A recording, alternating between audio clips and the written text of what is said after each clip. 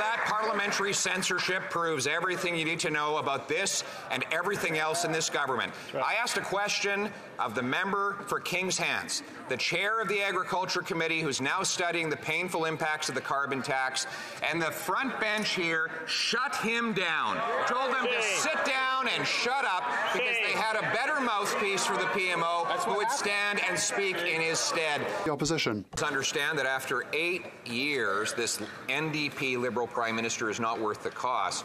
And they're right. According to the Parliamentary Budget Officer, this Prime Minister's carbon tax will cost the average Nova Scotia family $1,500. That's why the Nova Scotia legislature voted unanimously, Liberals, Conservatives and NDP, to call on federal MPs representing the province to vote with the common sense Conservatives to spike the hike. Will he allow a free vote so Nova Scotians can vote for their constituents rather than the party boss? The Right Honourable Prime Minister.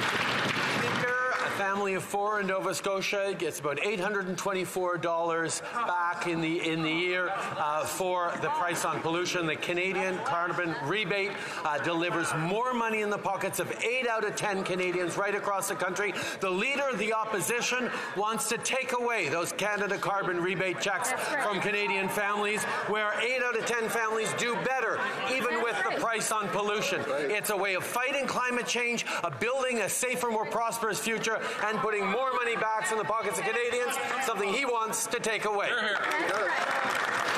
The Honourable Leader of the Opposition. The Prime Minister has finally done something helpful when it comes to math. He says that his rebate for Nova Scotians is $850. Well, the Parliamentary Budget Officer confirmed that the cost is $1,500 for the average Nova Scotia family.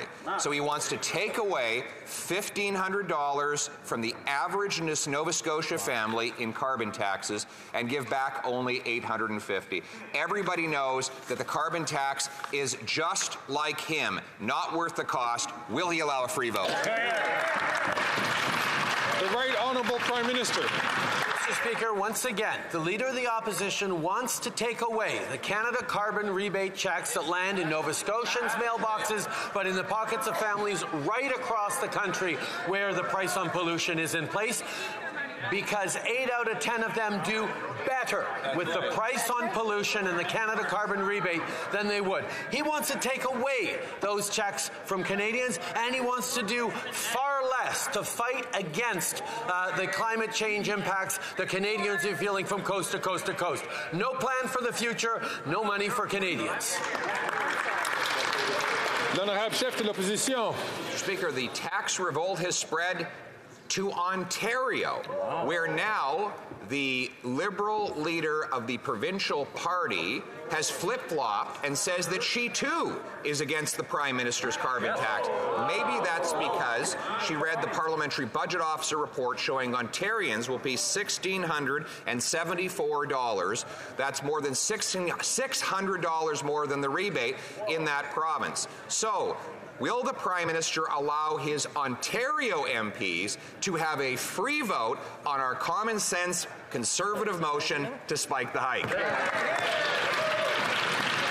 The Right Honourable Prime Minister. Speaker, families in Ontario are facing higher prices for groceries, higher costs for rent, and we are delivering a Canada carbon rebate that leaves them better off. 8 out of 10 Canadian families across the country do more money in their pockets with the Canada carbon rebate than the price on pollution costs them. At the same time, the price on pollution is bringing down carbon emissions, preparing a cleaner economy of the future, and putting more money back in Canadians' pockets.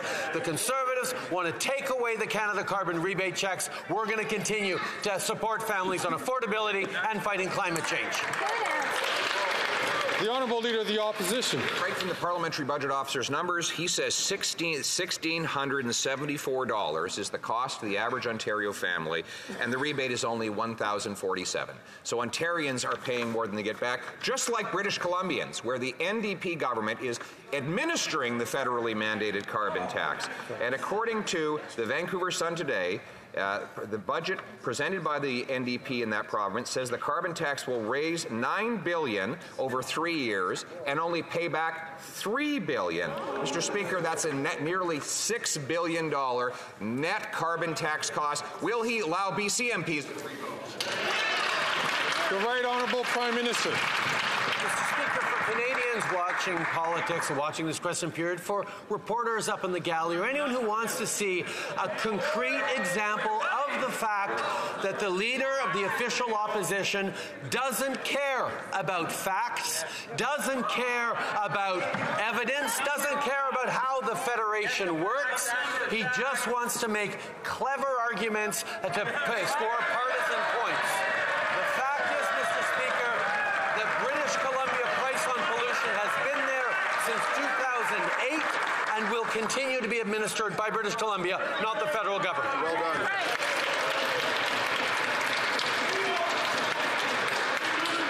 Deliver. The Honourable Leader of the Opposition. April Fool's Day carbon tax hike of 23% will hit Nova Scotians especially hard. The Prime Minister's tax will cost $1,500 for the average Nova Scotia family, far more than they get back in rebates. That's why Nova Scotia's Assembly passed a unanimous motion with all three parties supporting it, calling for federal MPs from that province to vote with Conservatives to spike the hike. One of those MPs is from King's Hants, the chair of the Agriculture Committee, which has been studying the carbon tax pain for farmers. So the question is for the chair of the Agriculture Committee, will he vote with us to spike the hike? Thank you, Mr. Speaker. And look, what the honourable member is actually suggesting is false. We have real-world data to demonstrate in provinces where the system actually applies, families receive hundreds of dollars more each year than they pay in fuel charges. The Conservatives pretend to care about affordability, yet they oppose measures to put more money in the pockets of families. They pretend to care about affordability, but they oppose measures that protect seniors' pensions. They pretend to care about affordability, but they vote against measures to remove the interest on Canada's student loans. Mr. Speaker, we will do everything we can to make life more affordable, including putting more money in the pockets of families while we fight climate change at the same time. The Honourable Leader of the Opposition. Well, that parliamentary censorship proves everything you need to know about this and everything else in this government. Right. I asked a question of the member for King's Hants, the chair of the Agriculture Committee, who's now studying the painful impacts of the carbon tax, and the front bench here shut him down, told him to sit down and shut up because they had a better mouthpiece for the PMO who would stand and speak in his stead.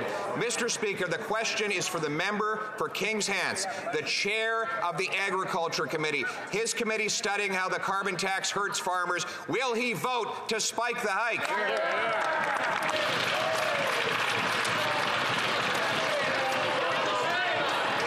The Honourable Minister for Housing, Infrastructure and Communities. Speaker, if the honourable member has qualms about the member for King's Hants, I can reassure him he is a champion for his community. He launched a petition recently to stand up to the Conservative government in Nova Scotia for changes to the agricultural sector in his community.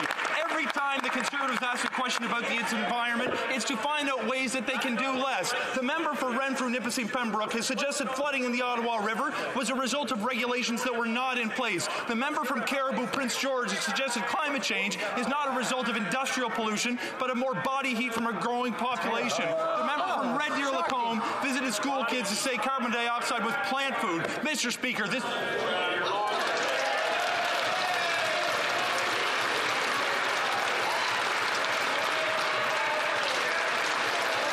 The Honourable Leader of the Opposition. He's absolutely right. It is a joke, an April Fool's joke, and the joke is on Canadian taxpayers, especially Nova Scotians, who will have to pay $1,500 in higher carbon taxes after that hike goes ahead. He says that the member for King's Hants is a champion who can't even speak, who's silenced by his own MPs. Will the member...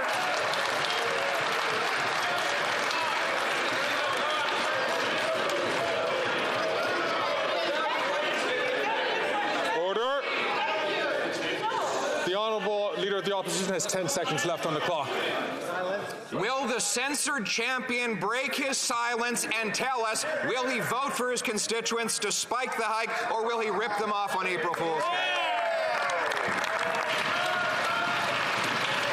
The Honourable Minister for Housing, Infrastructure and Communities. Speaker, the Conservatives want to peddle false information to trick Canadians into voting for them. The reality, proven not by projections, but by real-world data, is that people who live in my province receive more money every year from the rebates that they receive than the fuel charge that they pay. Everything the Conservatives do.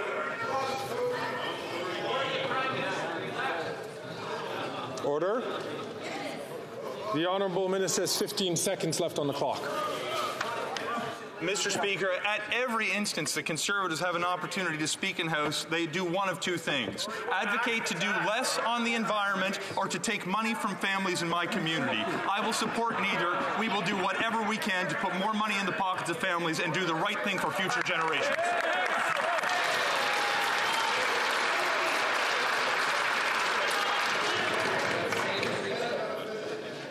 Order. The Honourable Leader of the Opposition. Mr. Speaker, the question was for the silent member from King's Hants. He is asked to explain how he's voting for a carbon tax of $1,500 per family that only pays back $963 in rebates.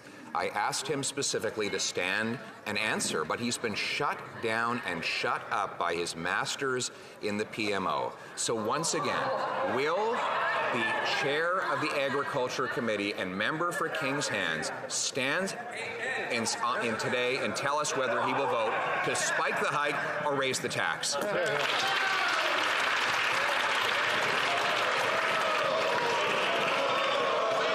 Order.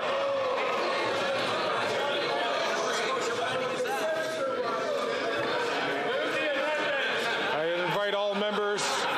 The Leader has 23 seconds left on the clock. The Leader knows the rules of this place and knows that on this side of the House, we're pleased and proud to speak to the affordability measures and the things that we're putting in place to make life more affordable for Canadians. But while we're on this theme, I have a question for the member of the Defence Committee from Selkirk Interlake. Why did he sell out the people of Ukraine in voting against the free trade arrangement?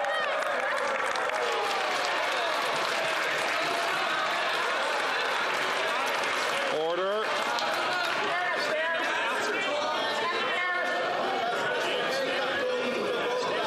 Order. I'll ask the Honourable Government House Leader to please have order in this House. The Honourable Leader of the Opposition. Mr. Speaker, the people of King's Hants, Nova Scotia, are learning they don't have a voice in Parliament because he has been silenced. The Prime Minister is terrified that he might stand up and get off script. He knows that the unanimous will of the Nova Scotia legislature, Liberals, Conservatives, and New Democrats, was passed in a motion calling for all of that province's MPs to vote against the hike. So will the member for King's Hants, who's the chair of the Agriculture Committee, stand up for farmers in his riding and vote with us to spike the hike? Yes or no? The Honourable Deputy Prime Minister and Minister of Finance. Mr. Speaker, the member for King's Hants stands up for farmers, stands up for his constituents, stands up for the people of Nova Scotia, and stands up for the people of Canada every single day. On this side of the House, we are incredibly proud to have him as our colleague. And one thing that he knows is the people of King's Hants do not need cuts, cuts, cuts, and that is all the Conservatives have to offer them or any single Canadian. The Honourable Leader of the Opposition. Mr. Speaker, the member for King's Hants is in the Witness Protection Program today. He can't possibly stand up when his whip waves for him to sit down, which is exactly what happened a moment ago when I asked him a legitimate question as chair of the Agriculture Committee, a committee that's studying the devastating impact of the carbon tax on farmers in his riding and across the country. So for a sixth time, will he come out of the Witness Protection Program and announce whether he will vote for our motion to spike the hike?